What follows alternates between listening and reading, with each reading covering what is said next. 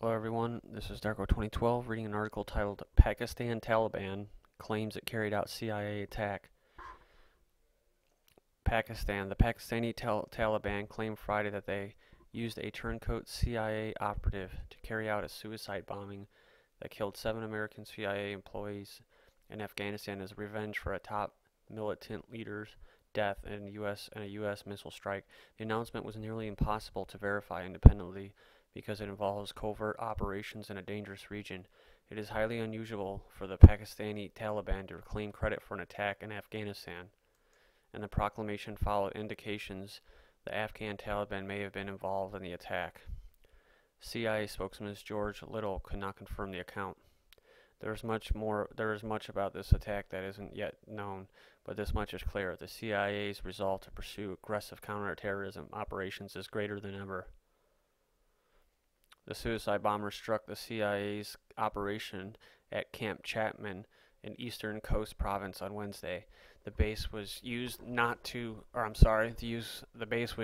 direct and coordinate CIA operations and intelligence gathering in Coast, a hotbed of insurgent activity because of its proximity to Pakistani's lawless tribal areas, former CIA officials said. Among the 7 killed was the chief of the operation, they said. 6 other people were wounded in what was one of the worst attacks in CIA history. Qari Hussain, a top militant commander with the Pakistani Taliban who is believed to be on a suicide bombing mastermind, said militants had been searching for a way to damage the CIA's ability to launch missile strikes on the Pakistani side of the border.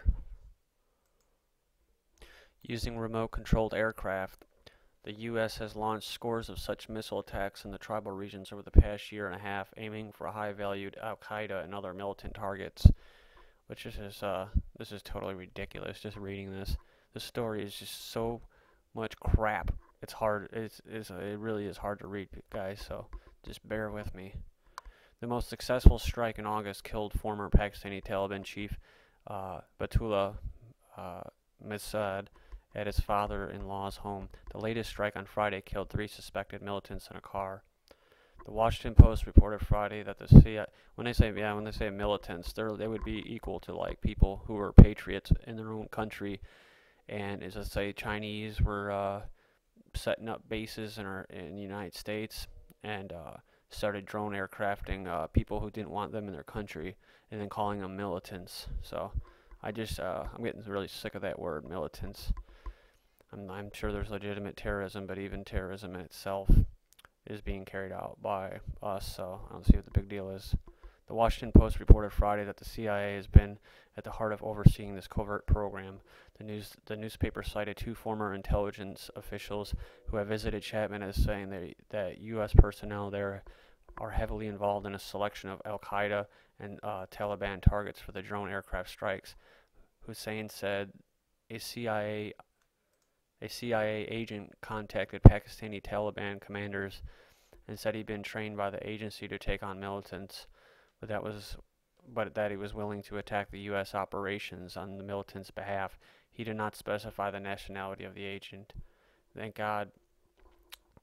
I was gonna say maybe he's from India, like the guy that escorted the underwear bomber, the sharp-dressed man that was helped him get on board without a passport. I wonder if maybe it's him. Thank God that we have trained him and sent him to the Coast Air Base.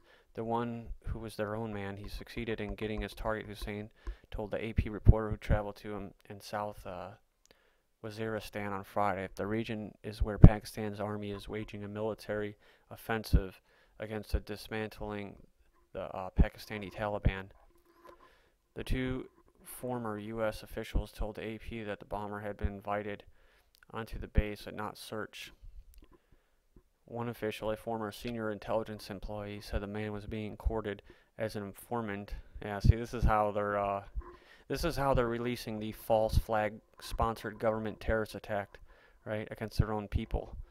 They just let people in. They just let them in, right? Oh, he was an informant. I mean, do I really know 100%? No. But I just know that false flag government-sponsored terrorism is on the rise, and it's going to be.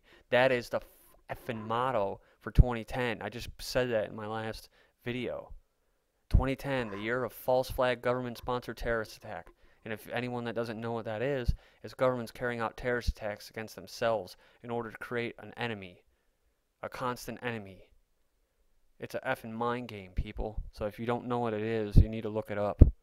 It's not the first time, and it's not a conspiracy theory. Hitler did it. Lyndon B. Johnson did it. So, I mean, let's move on here. But it's just how they say this guy just walked in, it's just so ridiculous. I'm so sick of hearing these lame-ass cover-up stories. You think the CIA, they're pretty intelligent, right? They come up with something better, but I don't know. The sheeple will believe it, so. Alright, let's see here. The Pakistani Army's offensive in South Waziristan is believed to have forced many Pakistani Taliban leaders to go on the run to other parts of the tribal belt. The group's recent claims that it has sent most of its fighters to help its brethren in Afghanistan were met with skepticism by analysts who said it was trying to worsen the already tense relationship between U.S. and Pakistan. Ishtaq Ahmad, a professor of international relations at Quaid-e-Azam University in Islamabad, said the Taliban's latest claim was likely untrue and just another attempt at driving a wedge between the allies because of the military campaign. Yeah, that's like Al-Qaeda, who claimed the underwear bomber. They claimed LCIA claimed that responsibility for that. So, which we all know is also a bunch of crap. So, since the Pakistani army is succeeding, they are trying to complicate Pakistani-U.S. relations, he said. It only reflects increasing depression. After Wednesday's attack, Afghan Taliban, which I've never heard of before, Afghan Taliban, but I'm sure that they really exist and whatnot. But spokesman I'm having a problem pronouncing these names. Sorry, Zabilullah Mahadid said an Afghan National Army officer wearing a suicide vest had entered the base and blew himself up. There had been no independent confirmation of the bomber's identity. It was unclear if the Afghan Taliban statement was a claim of responsibility or simply an accounting of what the militants alleged happened. The Pakistani Taliban and the Afghan Taliban are separate, though linked insurgent movements. The Afghan Taliban are focused on ridding Afghanistan of Western troops and toppling the U.S.-backed government in Kabul, while the Pakistani Taliban are primarily determined to overthrow the U.S. allied government in Islamabad, the world order, the world government, the United Nations.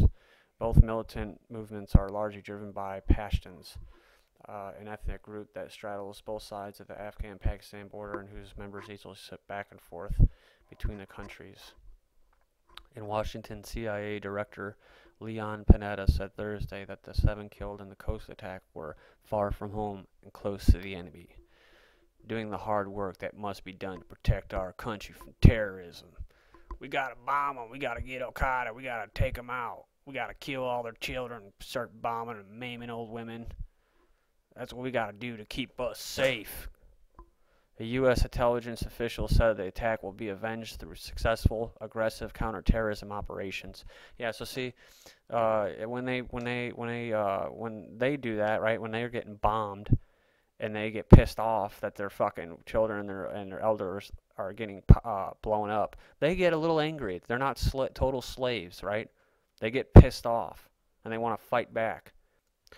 But thank you for listening, everybody, and please leave your comments